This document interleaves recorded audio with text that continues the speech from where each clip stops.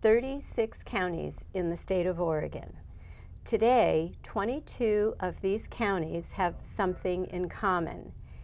Marion County is not one of them. Welcome to People, Places, and Politics. I'm Patty Milne. My guest today is Derek Godwin, the Regional Administrator, Oregon State University Extension Service. And Derek, you can tell us what it is that Marion County is missing out on that 22 of our 36 counties have. Yeah, that's What is right. it? What's going on? So they're missing out on an extension service district. And why is that important? Why do we have Yeah. we have extension services? We do. So why is having a district beneficial? Yeah, so there's several parts to that, Patty.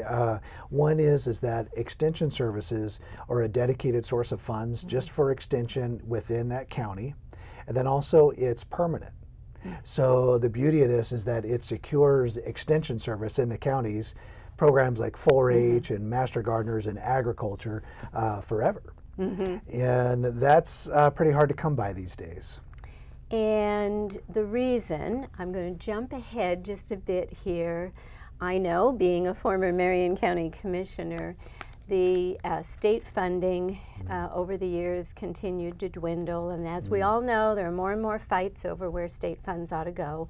Marion County government has supported extension services. But so having a tax base would mean we don't have to struggle and hope for, or go to the legislature and lobby for dollars. Is that what this is going to do? Well, kind of yes and no.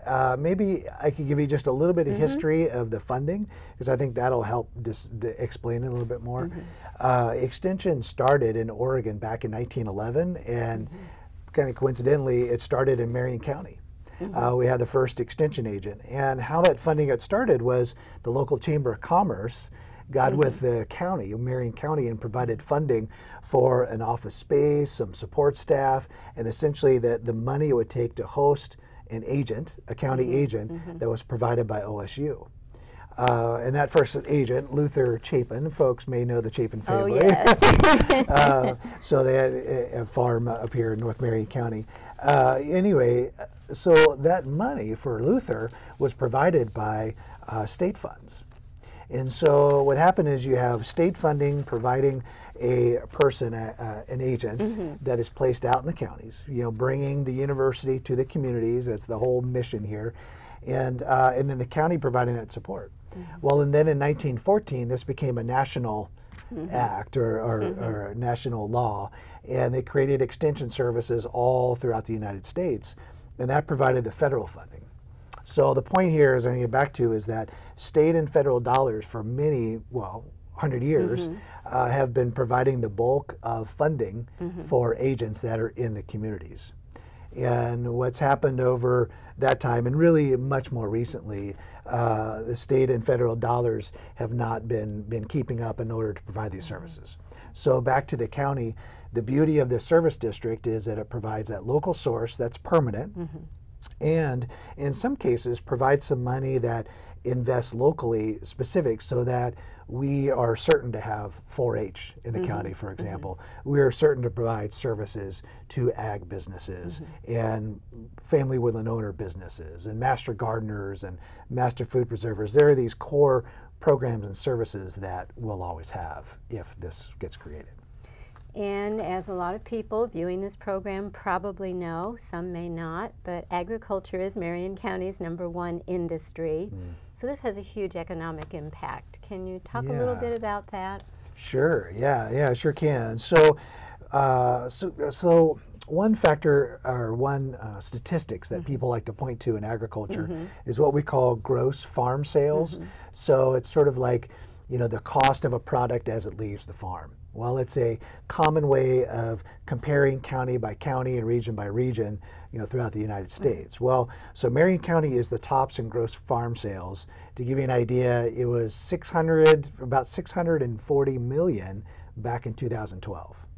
And so I don't have the current data, but it's been increasing since then. And Marion County is the leader in that, and by far, because The second and third place counties are really more in the mid 450 or so range. So what that, I guess the point being is that agriculture is big. It brings a lot of dollars into local area. And then on top of that, these dollars multiply. You know, folks often talk about the multiplication factor, how many times dollars turn over in a community or in a county. In agriculture, you usually look at a 2 to 3 factor. And then if you have value-added crops like wine grapes, you know, that's been a booming industry. So that is a value-added product that then is a much higher rate, as I think I've heard 8 to 10 being a factor. Wow. So yeah, so it's not just business that's on the farm. You know, these are they help, of course, that and families, but it also is the accountants and the banks and the tax advisors and the equipment supply places. I mean, it's really just a whole host of things that affect the economy. Food and beverage, you know, as another huge part of the area.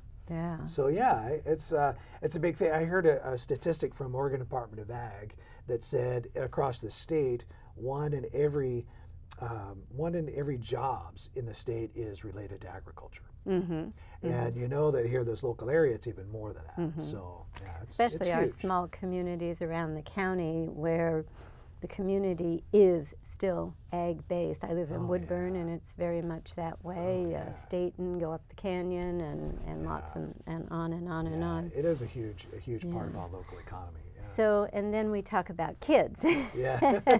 4-H and what would happen. What has been happening? Let's give a little background first. What's been happening with 4-H and the programs for the kids? Well, you know, so a lot of people may not realize this about 4-H. So 4-H started even before Extension. It started, I think it was 1904, 05. The whole idea of 4-H is that you're teaching life skills, or those soft skills that employers talk about. You're teaching those life skills through some kind of project. And so people often think of, well, raising an animal. So you're raising, say, a livestock or an animal throughout the year, and then you go and show it at the fair. That's a common understanding of 4-H. And what that does is it's providing many skills all throughout the year, as well as these soft life skills from communication and community service, so forth. So anyway, so that's the background of 4-H. It's many different programs now. It's not just for the rural kids. You know, as a matter of fact, we serve many. Our largest program is in in urban areas, the cities. Such as programs such as. Well, so the fastest growing area is in our after-school programs like robotics. Also our camps. We put out camps that are held like at the 4-H camp, and it'll fill up within a day for some parts of it, and multiple days. So it's this after school and short-term projects. Other big ones have been shooting sports, you know, like archery and riflery. Certainly animals are, but say dogs have been, you know, teaching dogs and training. So many things there. So back to kind of what's been happening. So what happens is that 4-H is a very community-based program. It's most of it is around clubs, and so whenever it's all throughout the counties, the best way to reach them is through multiple staff that train volunteers to then deliver the program. So it's volunteer-based. And what's been happening over the years is that we've lost a lot of these positions, and so we rely more and more heavily on volunteers, but we have less trainers, you know, less leaders to bring that out. And then that doesn't help the program for sure. And then there are some other programs such as Master Gardeners.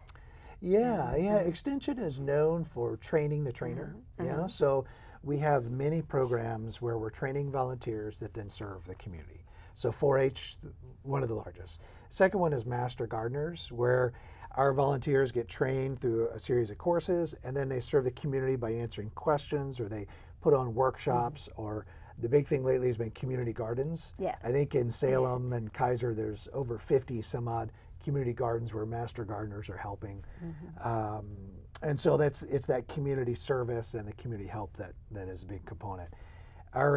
So I just found out the other day we were looking at our numbers from 2014, and we had in volunteers our volunteers recorded a little over 55,000 hours. Wow. So, and if you look at the value of that, the state says, you could use like a $20 per hour cost, but essentially over $1 million in value. Or if in people, it's about 27 full-time folks. So, wow. yeah, that's pretty neat. So we're reaching the community through these volunteers. They're fantastic. So other programs that we didn't touch on yet? Yeah, so what I usually like to say is agriculture is our largest. We have people that are scattered all around working with ag businesses. 4-H, Master Gardener, our third. Fourth one is what we call family community health. In the past, it was some folks call like home economics. So this is where that was back in the dark ages. Back in the day, right? Well, it's a very popular thing now. So in particular, food, the food preservation program, Master Food Preservers, teaching people how to take their local products or the healthy products and preserve them, but also how to eat nutritiously and how to take care of yourself and family. That's a big part of family community health. And then the fifth area is Master Woodland Manager, or our Woodland Owner Program, where we focus on families that own woodlands that either want to grow trees for products, or maybe it's for recreation or for wildlife enhancement. And that's been around for many years, and that's also a growing area. Well, of course, we know Christmas trees, right? Yes, so Christmas trees are big Very here big in Marion County. in Marion County, And, yes. and that's an area our forestry program helps with them. Good. Yeah. Let's move now to this ballot measure itself. Am I using the correct terms? Yes. Don't want to confuse people. The caption is Establish Marion County Extension and 4-H Service District. Correct. Yeah. Talk a little bit then about let's talk the money, the money part of this. Sure. It, here on this, and I pulled this off of the Marion County Clerk's website, the district would implement a maximum rate of 5 cents per thousand assessed value. Is that correct? Correct. Yes. So what does that mean to the average homeowner? Yeah. So this is what people really want to know. Right, What's right. this going to cost me? What is it going to cost me? Exactly. The value is there, Yeah. but what will it cost? Yeah. So what the assessor has told us is that the average assessed value for a home in Marion County is around $155,000. So if we say $160,000, then that homeowner, assuming the 5 cents is levied, that would be roughly $8 per year. So that's the average for people that own homes, pay the real estate tax. So that's the cost. It is what commonly comes up is this like a 5-year thing, or is does it have to be renewed? And no, it's every year the commissioners, as the board for this district, they decide how much to levy up to that 5 cents. It can never be higher. Say that again, Yeah. because people will read this and automatically think that's where we're starting. Yeah, so Say that it again. can never go higher than 5 cents. Okay. Can never. Yeah, and that's a common misperception that people have. Well, once they start, it's going to keep going up. But no, it's by law. It's that. Okay. And the other thing, Patty, is I would say is by law, this is money that serves local. So it's not going to campus and be used in other positions or any other place. It has to stay local, and that's one of the key reasons why a lot of folks are behind this. Okay. Yeah. And what else? It can't. It won't go to the county where it could be diverted elsewhere. Yeah.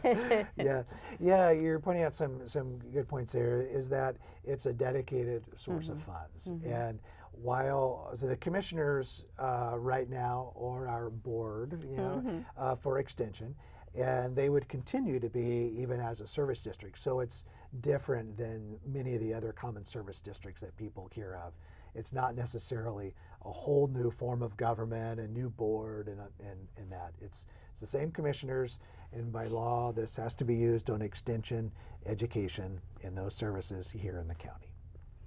So That's $8 for the average house, roughly $160,000 assessed value. Correct. Yes. That's a bargain. Yeah. That's a bargain. Yeah. You talked about people being supportive of this. Who's supporting it? Let's just talk about who's supporting it. Yeah. Well, so you would think commonly it's our clientele that we serve now, right? But there are many organizations that have supported. So in particular, the Chambers of Commerce. The Salem Chamber of Commerce and Kaiser Chamber of Commerce have both come out in support, and they actually will have a voter pamphlet statement or a statement in the voters pamphlet for that. I guess I should back up and say, another part of this whole process that I didn't even mention is that even to be on the ballot, we had to go to every city within the county. Yes. And Marion County is the most cities, right? 20 cities. And so you talk about who's behind this. So the cities all agreed to be part of the district should this pass by the voters. So that was huge. And then more currently, of course, the Chambers of Commerce. We have many ag businesses that are, of course, behind it, because that's a big thing. Certainly a lot of families, in particular, because they see Extension as providing that community-based education and to help up. We work a lot with Marion Polk Food Share. And so many people think Marion Polk Food Share is their mission to end hunger, but they think of food boxes. Well, if you know more about Marion Polk Food Share, they actually try to build business and they try to end hunger. And so Extension has helped with the business side. We've helped with them with growing quinoa for their Better Burger. We've helped with their nutrition side of how to make sure that each person getting a food box, it's nutrition based. And then we've also helped with some of their other programs like the Youth Farm. So the youth are getting trained to how to work a farm, and they grow vegetables that they then sell at the farmer's market like a business, or through subscriptions. And then they also, some of that gives back to, of course, the food pantries and local as well. So anyway, so I mentioned Marion Polk Food Share is a big partner as well. Good. And a little bit about the process, just briefly, of how did this come to be on the ballot in this special election, special district election? Yeah, so as you can imagine, there's a group of volunteers that have been working on this for some time, actually for many years. We've talked about this possibility, for quite some time. Yeah. But more recently, it became a reality. And what they did is they came up with 3 chief petitioners. So you talk about supporters: Jim Burnell with Willamette Valley Vineyards, Bob Zielinski, Scenic Valley Farms, and Kara Fisher, that was formerly with Association of Oregon Counties. The 3 of them were chief petitioners, and they started this with collecting signatures and helping go to all the cities.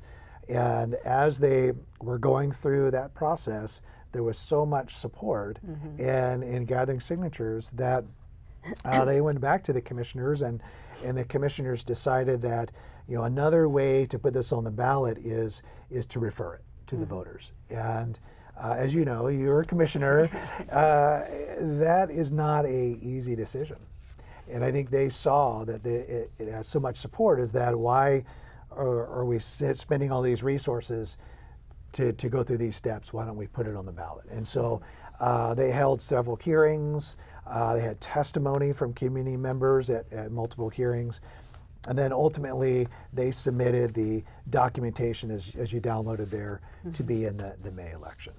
Yes. So that's the overview of it. Yeah. Great. I want to mention some dates relative to elections before we wrap up with some other important comments that I know you want to make.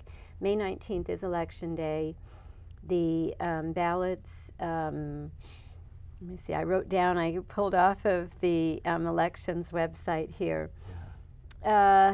Roughly, the week of April 20th, that's the first day that the ballots will be mailed out of state. We do have residents in Oregon who happen to be out of state for a variety of reasons, such as service people. The deadline to register for this election is April 28th, and then the bulk of the ballots will go out on the 29th. So please be sure to watch for your ballot and mark it and return it. There are several other things on the ballot on that particular ballot as well. But what else? A couple of things here, Derek, that you'd really like to touch on with the couple of minutes we have left. Well, one thing, and you just mentioned it, Patty, and that is, do you know how many folks actually usually turn out to vote in these special elections? Not many, right? So I think it's worth repeating for folks to vote, to exercise that. So that's one thing. There's usually a pretty low percentage of folks turning out. So that's one thing as a reminder. I think a few take-home messages here for Extension. Even though we've been around for many years, the mission is still the same, and that is that it's extending knowledge from the university out to the communities in order to change lives. So it's meant that we're providing skills, providing information to help people sort of help themselves, so to speak. And I think that holds true today, even though it's been around for over 100 years. So that's key. The other key is that this is helping local families. It's local funding. It's something that stays here. There's not a cut off the top that the university takes or that the county takes or diverts to some other thing. It's all stays here for the programs. And I think that's the beauty of Extension. I started the program by mentioning that 22 other counties have extension service special districts. Right. What have you learned about the benefits of those that really encouraged you to pursue this? Yeah, well, I serve a region. I serve this 5-county region, and within just my 5 counties, Lynn and Polk and Yamhill County all have service districts. And I tell you, as a person that's in charge of providing services in the county, it's just night and day from what they've had in the past. Now, Yamhill's been around for many years, but Lynn and Polk were essentially heading down a path where they were going to lose their funding, and it was the county struggles there. And the service district came in and had support, and it brought back Extension. It even added some to where they could provide more services to the community. And so just that security and the investment locally has just been huge. And so then on a statewide level, we've really around the state, it's becoming a situation of the haves and have-nots. I mean, the counties that have local funding and have that support, they're the ones that are receiving more of the services. It leverages, Extension dollars leverage those state and federal dollars, and of course volunteers, right? Yes, and so the more that you have locally, the more that you can leverage to do that. And so that's secure funding, the leveraging for those dollars, and of course more services. Yeah. So what, I really hesitate to ask this next question, but I have to. You've never hesitated in the past, right? Because I think people watching this would say, so if it were not to pass, what happens? Yeah, well, it's a tough question. I mean, obviously, the commissioners, they're a board, so they decide what happens. Right now our funding is on general funds, and as you remember, it's a challenge. There's always high priority things, and how you invest that. The commissioners have been dedicated that it will not be cut. As a matter of fact, they have said, their promise has been, as the service district gets created, they have said that the money is planned to continue. So that's really key, because that has not been the case in many counties. They've said new money, we're there. But the commissioners, as you know, they're very invested in this. They're very supportive, and they do not want to stop that investment. So let's back up to that point again. Creating this special district with its own funding. If that happens, if the voters support it, will not affect the monies that the county, Marion County government, currently allocates to Extension. That's correct. That's been the commissioners. That's been what they have said this whole time, and as you can imagine, that's been pretty critical, because the public, the folks don't want. They don't like the idea of the commissioners potentially using this as some other way to stop Right. that commitment. Well, I think it's important that people know that, because, and this goes before I left the county, this discussion was taking place. It's the commitment, but also when you look at, where was it here, the 5 cents per thousand, again, on a $160,000 home, which is an average value in the Salem or Marion County area, Marion County, yeah. $8. Yeah. It's not a lot. Well, Patty, you mentioned that oftentimes people ask, well, how much is the levy in other places, other counties? Well, 5 cents is really low. So this is a pretty conservative amount. If you look at the other county, Polk is 7.5 cents, Lynn County is 7 cents. Some kind of Klamath is going up for this, and I believe they're at 10 cents. So, as you look at 5 cents, it's the same as Clackamas. So Clackamas was the closest one with somewhat similar population as Marion, and theirs is 5 cents. And so I think the commissioners felt like it was a conservative amount, it's a reasonable amount, to ask. And in a sense, then the commissioners have the skin in the game as well, Yes. if we could say that. Yes, they do. So, again, we're going to have to close here in just a moment. Let people know who to contact, phone numbers, email, what website.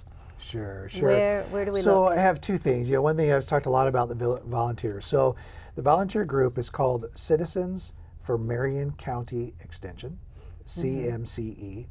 They do have a PAC, Political Action Committee, and so if you're looking at websites, they are at cmcepac.com. So that's the political side, the volunteer side, and you can find out what they're doing. As far as Extension and us, we are at extension.oregonstate.edu/Marion. So extension.oregonstate.edu/Marion, and that'll get you to our office. And of course, we just moved our extension office. Maybe I should say this: we're in the Farm Bureau building. It's a beautiful building out on the corner in Salem, corner of Capitol and Gaines. So new office. We're getting settled in there. Going out to see us, during the week. So those two ways of finding our address and website, and of course our phone numbers to give us a call. Good. So again, May 19th, and I would encourage you to vote for this special district. And if you have any questions, again, you can go to that contact information that I think will be on the bottom of the screen there then. And thank you, Derek, for being my guest. Thank you, Patty. It was a lot of fun. Good. Enjoy it. So good luck. Thank you. Thank you so much. Take care.